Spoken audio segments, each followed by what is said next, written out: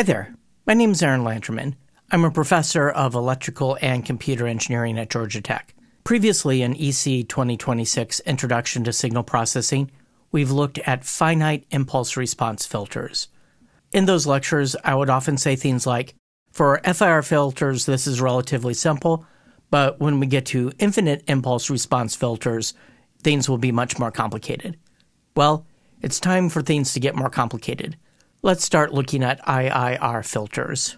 Such filters form the basis of most equalizer plugins for digital audio workstations, as well as algorithmic reverberation. As you might expect from the name, IIR filters have infinitely long impulse responses.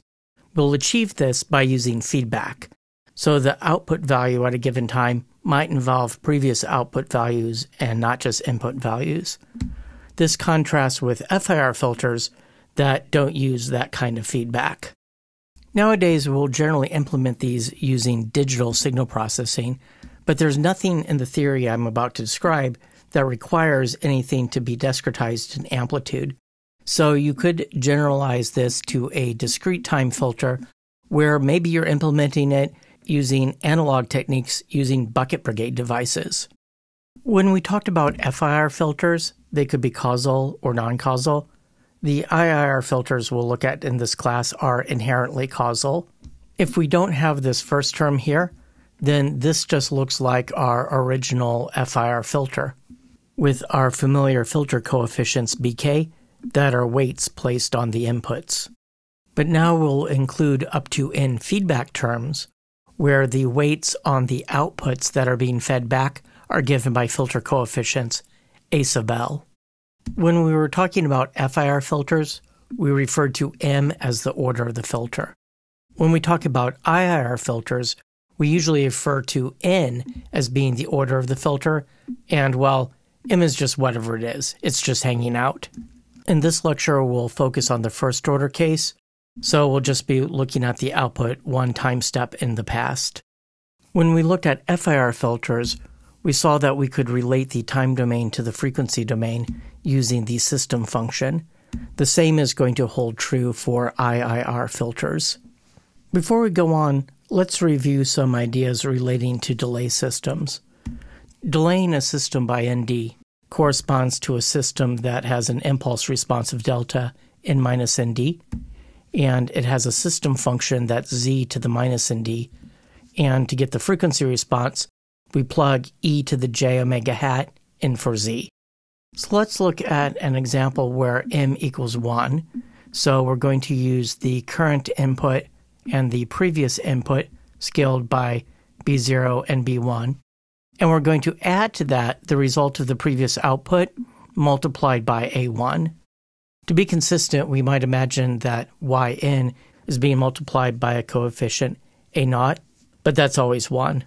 And this a0 isn't entirely consistent with this b0, because notice all the b's are on one side of the expression, but a0 is on the left. I'll talk about that more later. Now, in order for this kind of feedback to make sense, we'll always be talking about causal filters. There's a convenient MATLAB command called filter that lets you filter a signal using one of these kinds of filters. Now, if I get rid of this minus 0.8 here, that gets rid of this term, and we can see this is the form we previously introduced for implementing an FIR filter using the filter function. Notice that when we included this feedback coefficient of 0.8, we actually changed the sign. The underlying idea here is that we imagine moving all of the y terms over to the left-hand side. So when you do that, the signs flip on everything except the implicit one that's sitting in front of the yn. So for this kind of filter, you might think about the coefficients as being 1, 0.8 if you're thinking about this kind of form up here, and you're writing a0, a1. Or you might think about this as containing the filter coefficients. So when people talk about the feedback coefficients of an IIR filter, you need to check to see what convention they're using. Let's look at a first-order IIR filter with a feedback coefficient of 0.8. And here we're only using the current input and we're multiplying it by 5. Let's see what the output looks like for the input sequence 2 -3, 0, 2. At first glance, it looks like we have a chicken and egg problem. To figure out what y0 is, we will need to know what y-1 is. And to figure that out, we will need to know y-2. So we need to make some assumptions. We usually assume what's called the at-rest initial conditions. So we're going to assume that there's no input before n equals 0. So we can assume that there's no output for n less than 0, so that y of n-1 equals 0.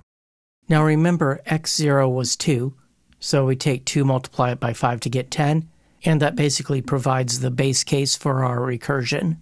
And if we have a higher order filter, we use the same kind of initial rest assumption.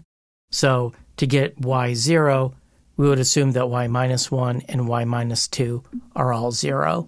In this second order example, second order filters do some interesting things. We'll talk about that later.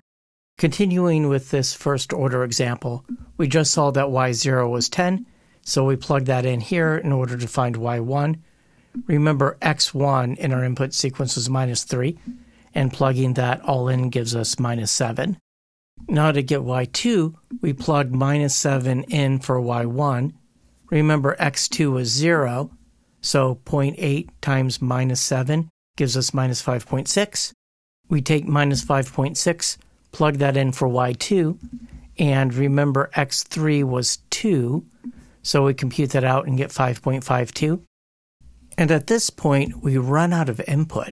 So to get the remaining values, we take this 5.52 and then multiply it by 0.8, and then multiply it by 0.8, and then multiply it by 0.8, and then that pattern continues. So we have this complicated behavior at the beginning, but once we run out of input, we have this decaying exponential kind of behavior. Let's think about finding the impulse response of this general first-order filter. I know that I can plug in a delta for x to get the impulse response h. If I look at this general form, remember we're assuming that the output is 0 at n equals -1. So we put a 0 here, and then to get h of 0, well, I just take 1 and multiply it by b0, which gives me b0 here. And then at the next step, I take that b0 and I multiply it by a1, but now I don't have any more input. So I just keep repeating this pattern of multiplying by a1, etc., etc. So looking at the output here, it's clear we have this general form of b0, a1 to the power of n. To note this is for n bigger than or equal to 0, we'll put a unit step function here. Now this is super important. On an exam, if we ask you for the impulse response of an IIR filter, we don't want this implicit form. No, no, no, no, no. We want this closed form formula. Or I mean, whatever the correct closed form formula is for that particular problem. This is the correct formula for that particular problem. Here we set up this table horizontally. Sometimes people like to set up this kind of table vertically. Now in this particular case, it's not too difficult to see the pattern, but for more complicated filters, this can get pretty hairy. In a future lecture, we'll see how Z-transforms provide a convenient way for finding the impulse response of IIR filters. So we can use this general formula to find the impulse response of this particular filter. And we could describe the output for any input in terms of the convolution of that input with that impulse response. But this is more of a theoretical thing. You can't brute force run the convolution summation on something that's infinitely long. If you're actually implementing the filter, you use the difference equation. But this kind of formulation may provide mathematical insights. Plotting the impulse response, we see this nice decaying structure. Now, that decaying structure happens because this filter coefficient here is less than 1. If this filter coefficient was greater than 1, then we would have exponential growth. Now, that doesn't really give us a useful filter. That won't have a well-defined frequency response. But we might use such a system to model real-world processes such as population growth.